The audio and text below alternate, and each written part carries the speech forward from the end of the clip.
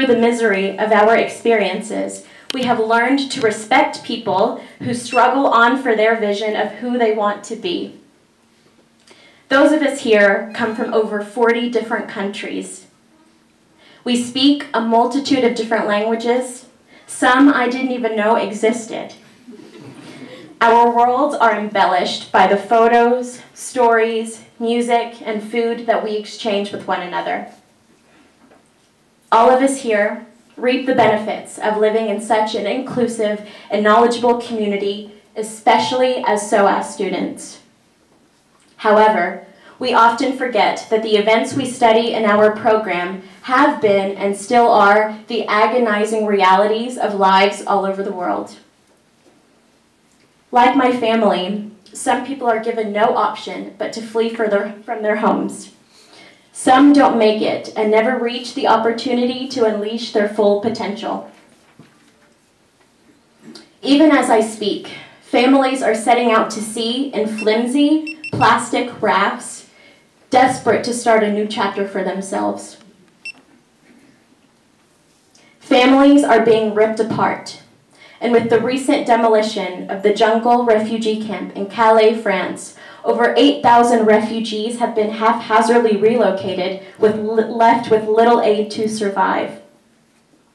Families are existing in deplorable conditions, breathing in toxins from a molding shelter, sleeping in city streets, and worrying whether or not their children will become ill. Refugees from Syria, Afghanistan, Somalia, Myanmar, Iraq, Kurdistan, and many other countries arrive clutching few possessions, and some of the most precious amongst them are the photos of their loved ones and of their past lives, just like the photograph of my father. Other photographs convey bigger messages.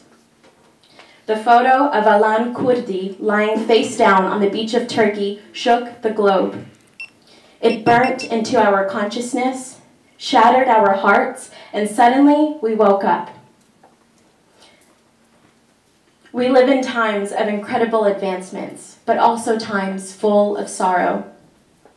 The photographs we press against our hearts, capture with our phones, and see plastered all over the internet are talismans, and in them people find strength, comfort, and knowledge. The photo of my father and the image of Alan Kurdi are worlds apart, but both hold and transmit stories that bring textbook statements to reality. It is our duty as students in this program and as future diplomats to learn how to navigate this new world. As we study, as we work, we must not forget that it is our responsibility to keep pushing for a more humane global community, not just for us, but for our children and our children's children. Over the past few months, while studying at SOAS, I have realized that the face of diplomacy has changed.